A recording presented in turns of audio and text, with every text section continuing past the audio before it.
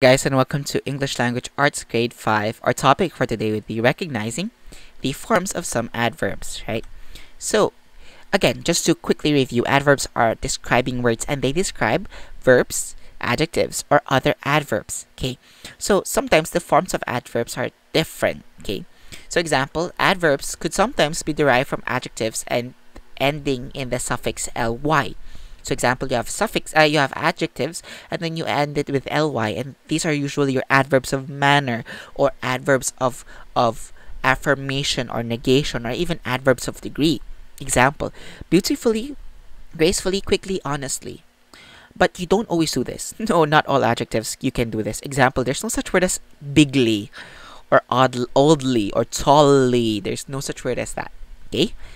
Say others are some words are used as either adjectives or adverbs. Be careful with these things because some words could actually be used as either an adverb or an adjective.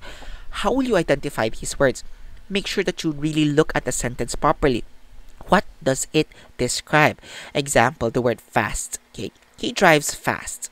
Okay, compared to he has a fast car. On the first example, he drives fast. Look at the word. What does it describe? Does it describe a noun? What are your nouns there? Your only noun there or pronoun there is he. Does fast describe he? No, it doesn't. It describes drives, which is a verb. Therefore, that is an adverb. How about the other one? He has a fast car. Okay? What does fast describe there? Does it describe car? Yes, it does. And car is a noun. Therefore, guys, fast is an adjective. So you have to be very careful with the words that you use or the words that you identify. Look at it carefully. Does it describe a noun or a pronoun? If yes, that is an adjective. If it describes a verb or an adjective or another adverb, then that is an adverb. Okay? And that basically ends your topic for recognizing the forms of some adverbs.